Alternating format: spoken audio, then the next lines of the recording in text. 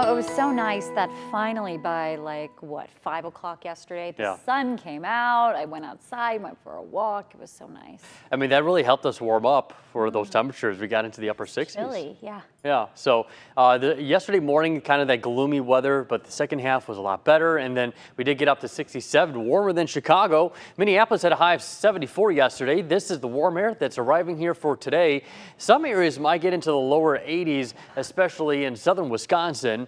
And then the latest Climate Prediction Center outlook for the temperatures, we're going to have a little cool spot over the next about 5-7 days or so after today and tomorrow. But afterwards, it does appear more average temperatures or even slightly above average temperatures will be returning across northeast Wisconsin. So here's a weather picture map for this morning. We've got a couple areas of low pressure, one moving across the central plains, another one well up into Canada.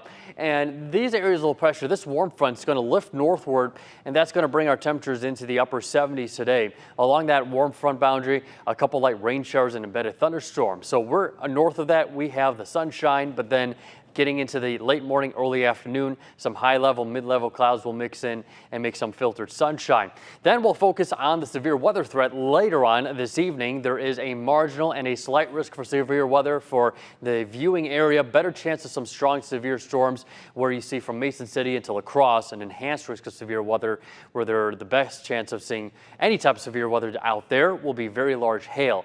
As the storm clusters get closer into our neck of the woods, they will be weakening, but still can't rule out the possibility of some gusty winds and some hail. But in terms of any tornado threat, it does appear to be quite low from any of these thunderstorms that do develop sometime later this evening. So here's how Skycast is showing it going into the next couple of hours. We'll start to see gradually increasing clouds. So starting off completely sunny out there this morning. It's a beautiful sunrise, but then getting into the late afternoon and early evening, 5 o'clock, a few pop-up showers or maybe embedded thunderstorms possible. Getting to about 9:30 this evening, you see how we have additional showers and thunderstorms continuing.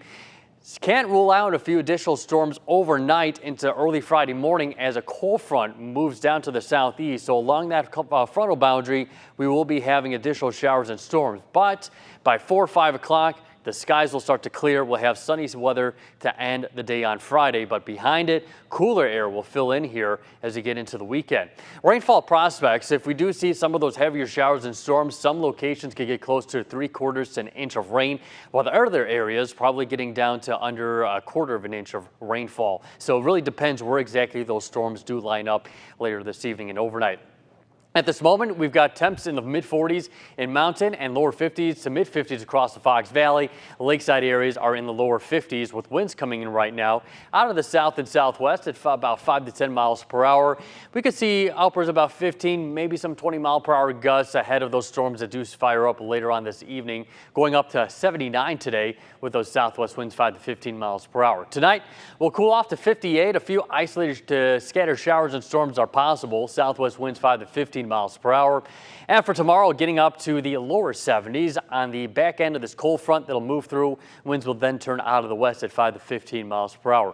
7-day forecast, it starts to get cooler afterwards, getting down to 60 degrees on Saturday. A few additional showers are possible. And on Sunday, probably dry, but temps right around 60, then back up into the mid-60s Monday through Wednesday, but a chance of more rain returning Tuesday and Wednesday. So not looking too pretty after Friday, but there is some warmer weather after that 7-day forecast. So let's just keep going up a little bit, just step by step. Exactly. You know, 2 steps up, 1 step back. There you go. Gino, thank you. Still ahead this